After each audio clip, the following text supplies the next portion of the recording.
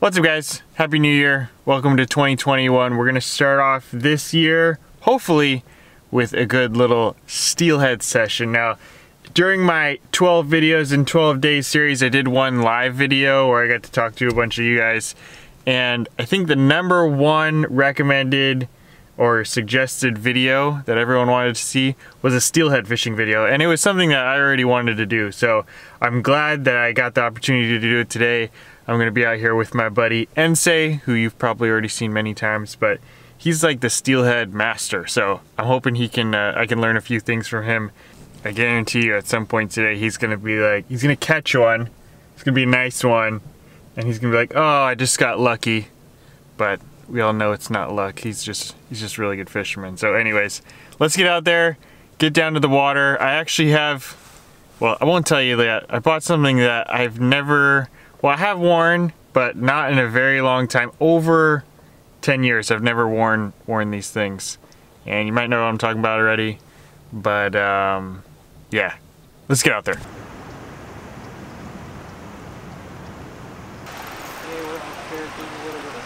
Fishing out here with my buddy Die Hard Fishing. Oh, here's another one. Yeah, let's see if we can get him in. Feels like a pretty nice one.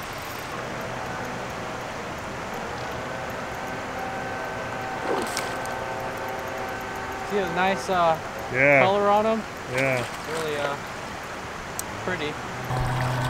Yay! First fish of the morning. Nice little female. All right, well, first cast for Ensei.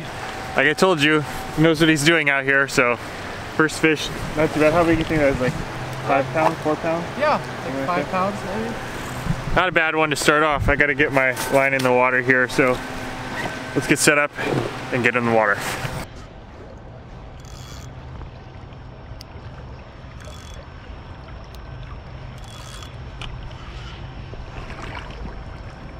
All right, here goes nothing.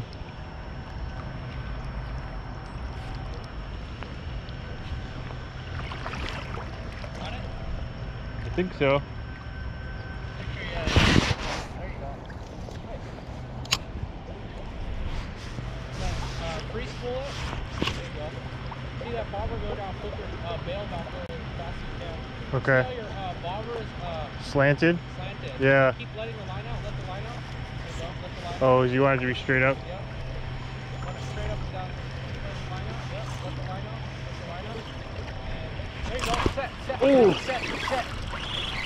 First cast. Attaboy! Attaboy! Yeah! Thanks, Keep man. that tension on, alright? Oh, Nice! are you sure? It's not snag? I think it's snag. Snag? You sure? Oh, I feel like it is. It is, Yeah. I'm gonna get it off it. I you got it. Damn, I thought you had one!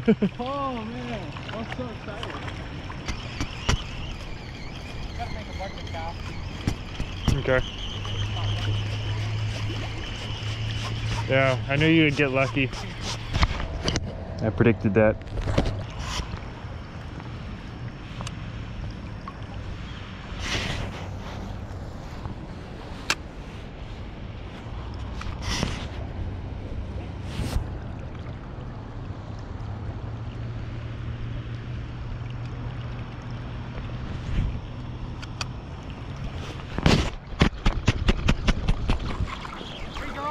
Oh, there we go. That's a fish. Attaboy! Yeah! Keep that tension on, okay? Alright, Yeah. rod down, he's gonna fly out. There you go. Okay. There we Once go. you come out on the water, bring that rod towards the, Keep him in the water? yeah, there you go. You recording? Yeah. Yeah. Watch out for that line. Oh, the...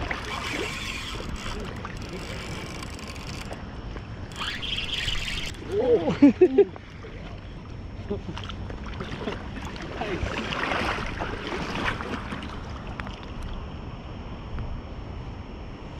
When he's ready, Just up there.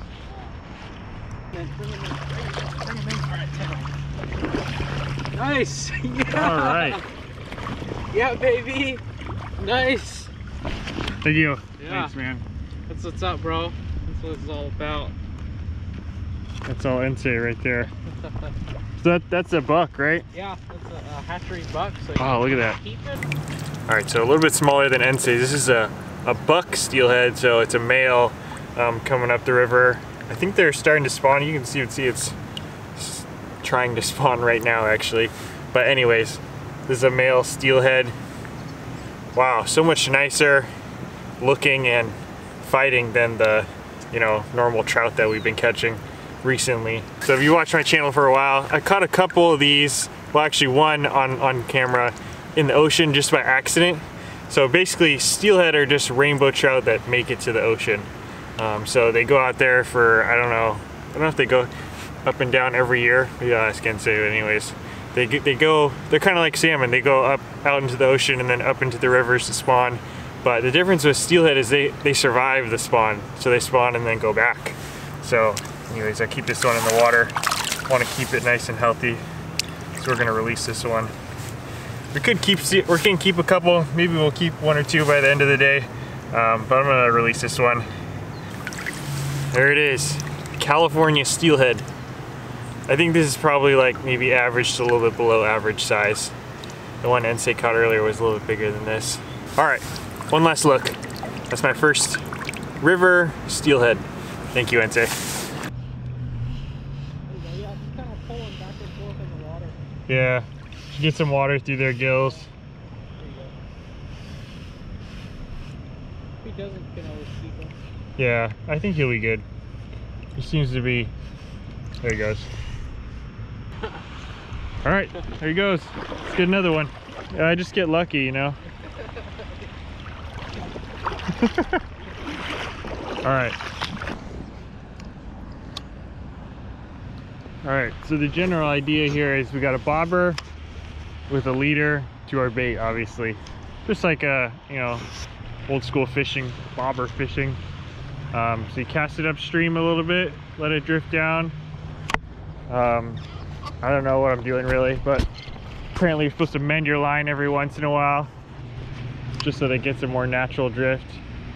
And once you see the bobber go down, swing for the fences, keep the pressure on, and yeah,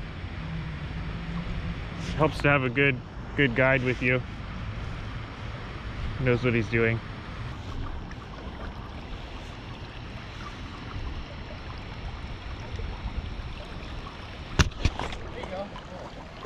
He goes a bite. Dragging on the bottom. Oh. Right in front of you. Oh, he's right there.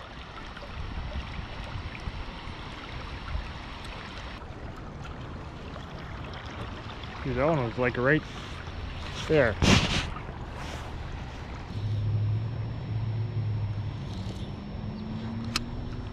So you can't even see the bobber anymore. It's so foggy.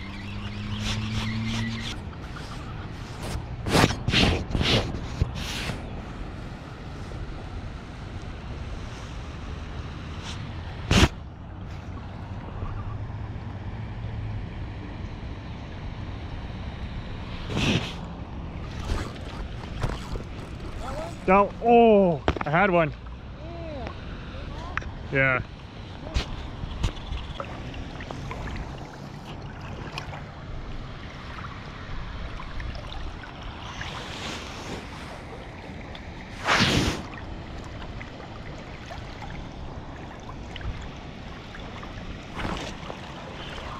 Got him. Yeah, I got him.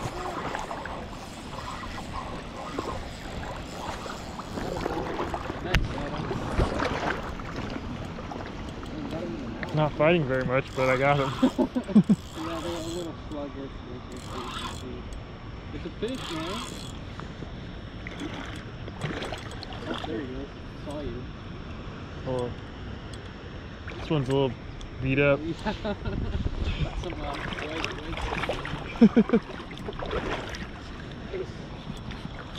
That's a little bigger one. Yeah? You want help blending? Oh, that's alright, I got it.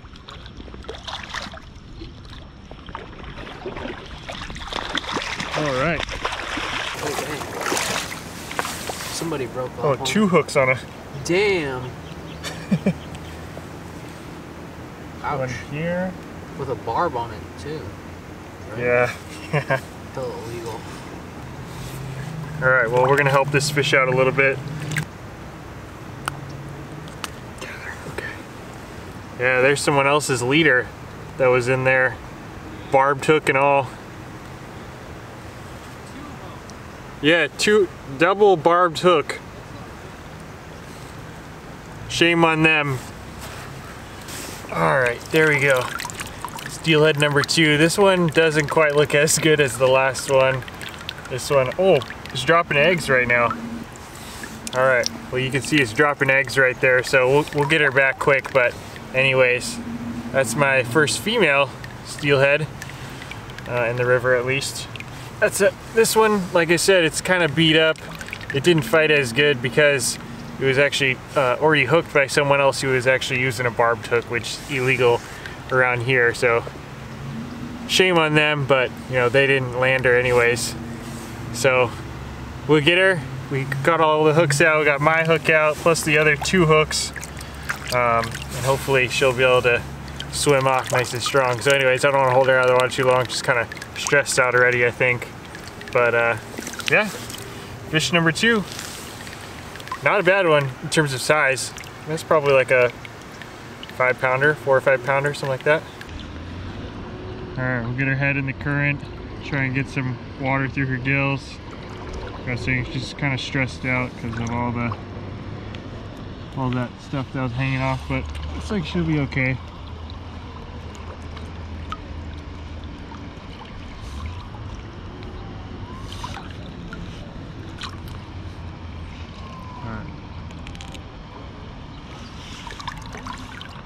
Alright, there she goes.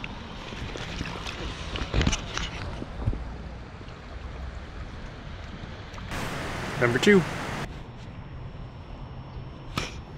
Yeah, so basically what I mean when I say mend the line, I'm still new to this, so don't you know, take it with a grain of salt, but basically when your bobber is floating down current, your line is also on the top of the water, also flowing down current, and if the current pulls your line a little bit faster, then it'll pull the bobber, and then what it'll do is it'll kind of pull the presentation down a little bit faster than what's natural. So, ooh, dude, there's fish jumping all over the place. We'll just jump right there. Let's see if we can get it. Once your bobber kind of gets down current from you, just kind of let line out. You don't want to pull your bobber at all, so every once in a while you gotta mend it again.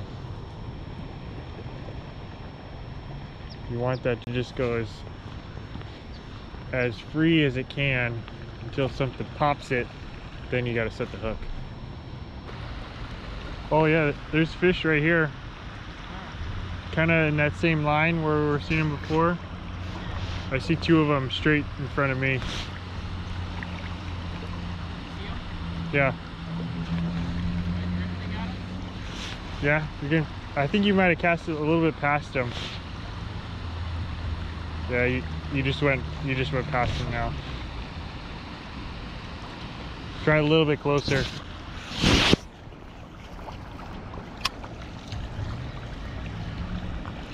Right there, right in that line.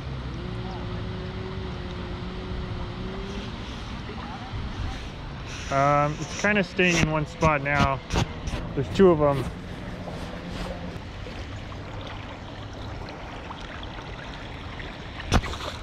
Oh, you got him. Yep, the small one. Oh, you got the female. Yeah. Maybe not. I see head shape. Well, yeah, I got him. Nice, bro. Oh yeah, that's a fighter. Yeah, this one's a little better fighter.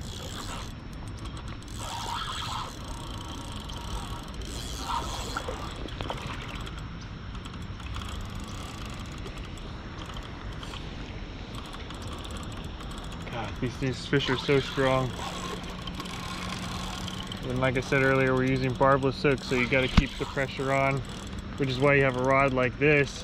This is actually the rod I normally use in the surf, but you know, it's technically a salmon steelhead rod, so this is more actually what it's designed for.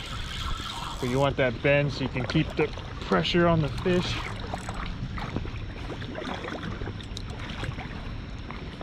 That barbless hook won't come free that way. Oh yeah, I got that one good.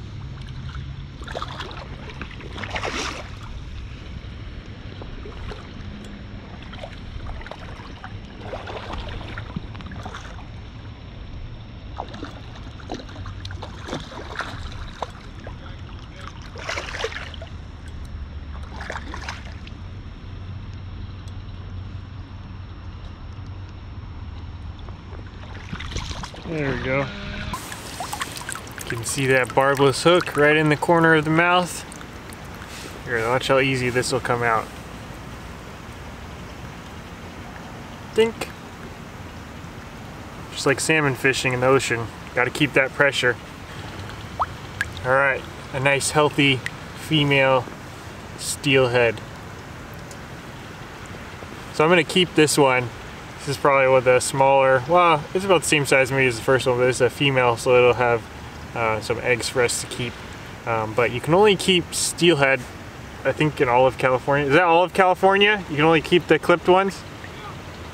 Yeah, all of California, you can only keep steelhead if they're a hatchery steelhead. And so the reason you can tell this is a hatchery steelhead is the adipose fin in the back that's clipped. Just like the salmon that we catch in the ocean. That is a beauty of a steelhead. Look at that full tail. You definitely don't get that with the, you know, the planted rainbow trout that we normally catch in the Bay Area. Gotta love the colors and the fight on these fish. This one fought really good. The first one fought pretty good. The second one was it was kind of beat up because, like I said, it had those hooks in him. But this one, I think this was the best fighter out of all of them that I've caught so far. This one fought pretty good. Salmon, you know, they die when they come up here and lay their eggs, but steelhead, you know, they'll come up and then they'll survive. They go right back out and do the same thing over again. So even though they're a little bit weaker when they come up here, they're still really strong. You know, they got to swim all the way back down and get back to the ocean. So anyways, we're gonna keep this one. What's the limit? 2? The limit is 2 per person per day, but I'm not gonna keep, this is probably gonna be the only one I'll keep. The rest will be catch and release from here on out. But anyways, there you go. Nice little steelhead, probably maybe 3-pounder or so, 3 or 4-pounder.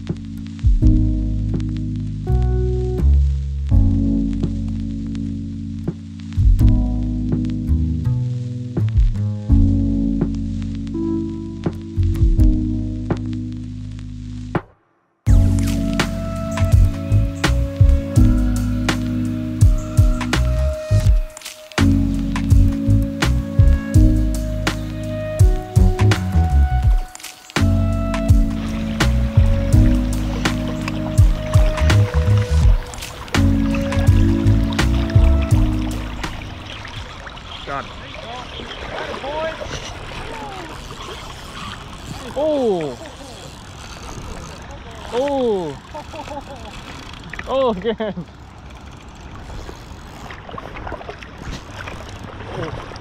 Wow, this is a strong one.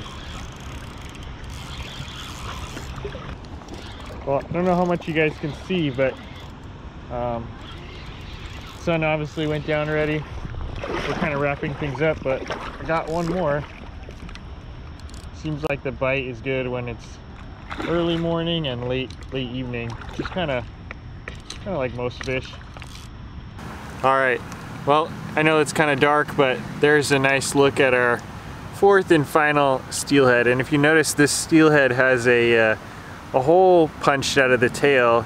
And that means that they brought this steelhead up to the hatchery, which is not too far from here, and they you know, force it into labor, I guess you could say. So they take all the eggs, or as many eggs as they can get out of it, and then they incubate those, you know, do their thing so that they can become little, you know, steelhead fry, and then they release them back into the river to kind of keep this population going. So you can tell this is a hatchery steelhead because it's got the clipped fin, clipped adipose fin there.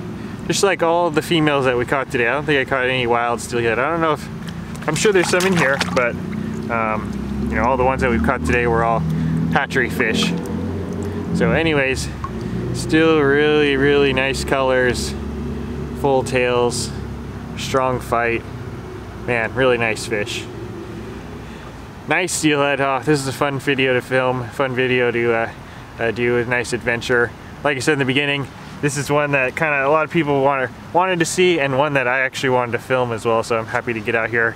Really thankful for my buddy Ensei for bringing me out, showing me the ropes, and you know, teaching me all there is to it. So I feel like I just skipped all the guesswork with steelhead fishing because my buddy Ensei showed me the way. So make sure you check him out. He's got a lot of cool things in store for this year, not just YouTube channel, but I'll let him, you know, go through all that stuff that he's got going. So for now, check him out on YouTube. I'll leave a link in the description. You know, super thankful for him. He's the steelhead master. Like I said, he's got probably thousands of these in his lifetime. So anyways, fun video. Thank you guys for watching. Hopefully you enjoyed it. If you want to see more, let me know. I could see myself getting addicted to steelhead fishing. Oh, and by the way, like I was saying in the beginning, it's my first time wearing waders in a while.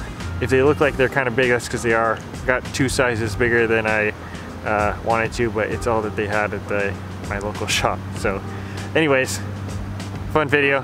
Thank you for watching. We'll see you next time.